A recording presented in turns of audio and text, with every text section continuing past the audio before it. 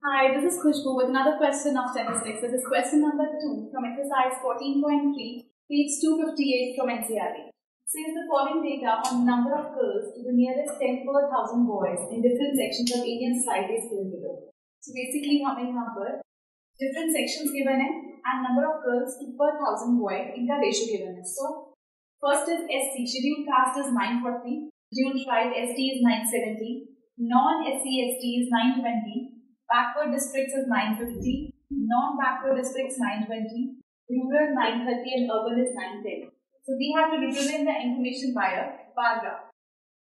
So bar graph में this is the y-axis and this is x-axis. So 0. यहाँ पर अगर हम तीन दिखा के ये वैल्यू स्टार्ट कर रहे हैं 910 से 910, 920, 930. 940, 950, 960, 970. This is y-axis. Here we given a number of girls per 1000 boys. Number of girls per 1000 boys. Now 940 is scheduled caste. So 940 is यहाँ तक जो भी आपका first box होगा उसके बाद उसमें ये आएगा. This is scheduled caste.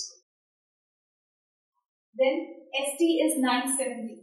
970 is ये वाला. This is scheduled tribe.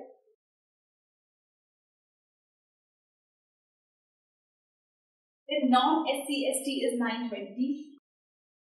920 is this thing, which is non-SC ST. Then backward districts is 950. This is 950.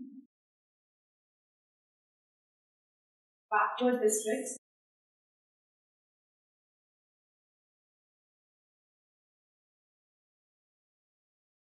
Then non-backward districts is 920.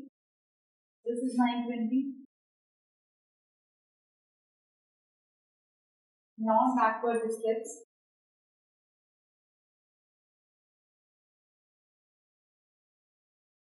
Then rural is 930. 930 is rural. Then urban is 910. This is urban. So in values को इन names को अंदर लिखने के बजाय इसको नीचे भी लिख सकते हैं. So this was second question from exercise 14.3 and do watch the next video for some more questions. Goodbye.